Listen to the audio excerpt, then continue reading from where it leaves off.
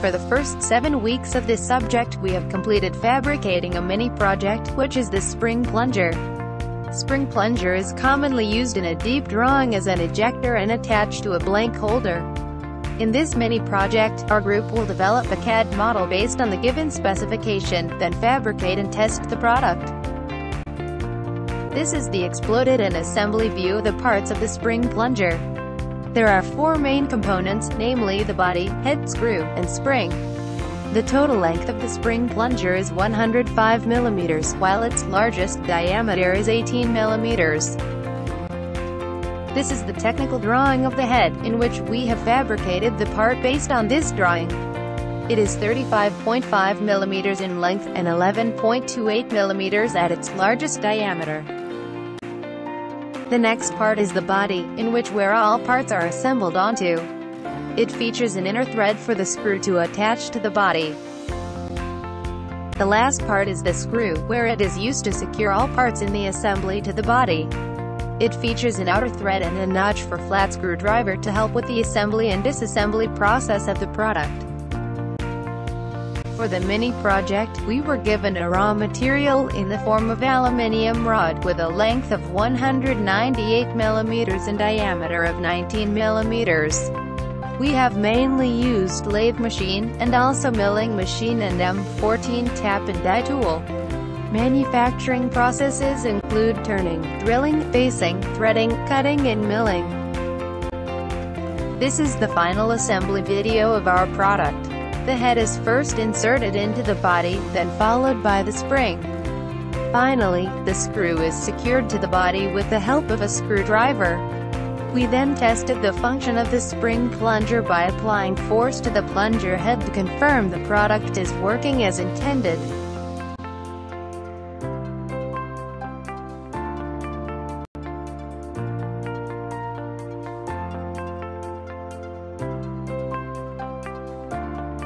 After completing the mini project in week 7, we were given another task, which is the main project. The main project is sheet metal bending project, in which we have selected a fruit peeler as our product of choice. The product is made from stainless steel, and has a weight of 40 grams. This is the technical drawing of the fruit peeler, after the bending process is completed. 5 bending processes are involved in obtaining the shape of this product. This is the flat pattern of the product before any bending process is applied.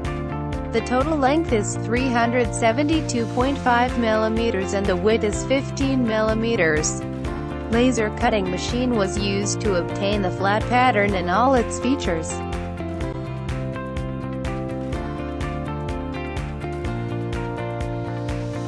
Next, moving on to the bending concept of the peeler. In total, there are 5 bending features needed to obtain the desired shape of this peeler. 4 punches and 3 dies are used, including one 2-way die. The bending machine that has been selected for the bending process is the hydraulic press brake machine. Specifically, the model that has been chosen is the Harsel WC67K hydraulic press brake machine shown here. Next, the concept of metal bending process revolves around deforming a sheet metal by applying force to the material, which causes it to bend and subsequently form the desired shape. Speed, accuracy and precision of metal bending has resulted in the popularity of the metal bending process. There are numerous benefits of metal forming process, including the flexibility of the process to which the sheet metal can be cut and bent into desired shapes and forms. Next, metal bending yields no wastage of material, thus contributing to the process sustainability. Metal forming also has higher production rate while at the same time, have low machining time. This contributes to low energy consumption of the process. Lastly, it is a cost-effective process because less human intervention is needed to run the machine.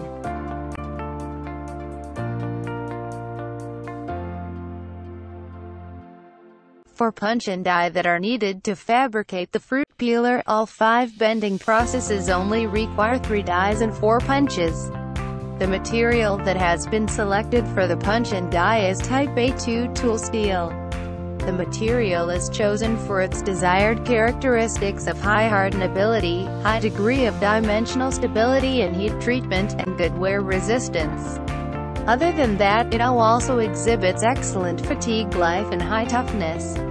CNC milling and cutting process are the two manufacturing processes involved in fabrication of the punch and die. These are the three dies that are used in fabricating the fruit peeler. The first die is two-way V die, with the top angle at 90 degrees and bottom angle of 75 degrees. This die is used for bending 1, 3, and 4. The second die is the S-shaped die. As the name suggests, it is used to bend the sheet metal into S shape. It is used in step 2 of the bending process. Lastly, the third die is the U-shaped die.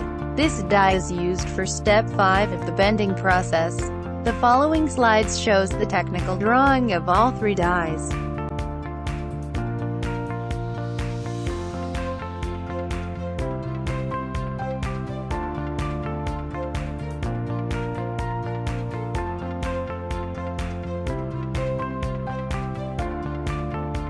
As previously stated, 4 punches are used to fabricate the peeler. The first punch is the 75 degrees V punch. It is used for step 1 of the bending process. Next, the second punch is the S-shaped punch. It is used in bending step 2. The third punch is the 90 degrees V punch. This punch is used in step 3 and 4 of the bending process. The final punch that is used to fabricate the peeler is the L-shaped punch. It is used for step 5 of the bending process.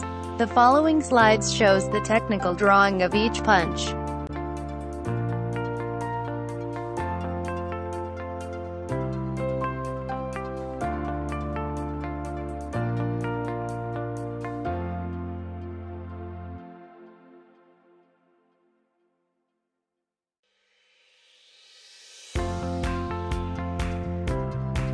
In designing the punch and die, sustainability aspect of the design should always be taken into consideration. For this project, we have incorporated the design to use less materials that will contribute to the optimal usage of resources. The S-shaped punch and die in step 2 is actually a combination of 2U bending. Designing the punch and die to form S-shape does not only reduce the bending process time and energy consumption, but also resulted in savings of raw material to produce the punch and die. Next, the two-way V die is combination for both step 1 and step 3 of the bending process. Different angle are incorporated into different sides of the die, resulting in reduction of raw material usage and eliminates the raw material change over time during its fabrication process. The next part of this video is the animation of the bending process. As mentioned earlier, there are a total of 5 bending processes that are needed to form the fruit peeler. The first bending step to form the fruit peeler is the 75 degrees V bending. This process will deform the workpiece into a sharp, clean 75 degrees bend. This is how it looks like in the animated video of step 1 bending process. The second step is the S bending. In step 2, the workpiece are now deformed into S shape. This animation shows the bending process of step 2, where the workpiece is deformed into S shape. Next, step 3 of the bending process involves a 90 degrees bending of the workpiece. This step 3 animation shows the 90 degrees bending process that deforms the workpiece at 90 degrees angle. Next, another 90 degree V bending is done in step 4. This animation shows the bending process of step 4.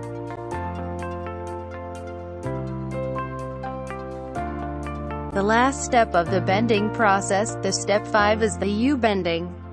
The workpiece is formed into U shape, thus completing the bending process. This animation shows the step 5 of the bending process. After completing this final step, the workpiece is now formed into the desired shape of the fruit peeler. Lastly, for the costing of the fruit peeler, we have calculated the total cost of the product based on producing the product for 500 units. The manufacturing process for the fruit peeler itself is 2 ringgit and 12 cents per unit. The cost of fabricating the punch and die for the peeler is 10 ringgit and 4 cents per unit, while transportation and delivery cost of the product is 31 cents per unit. Lastly, in-house storage or inventory cost of the fruit peeler is 0.6 cents per unit. In total, the cost of producing the fruit peeler is 12 ringgit and 48 cents. Increasing the number of unit will further reduce the cost, as the tooling cost could be spread more to the larger number of product that are being produced. That's all for this video. Thank you.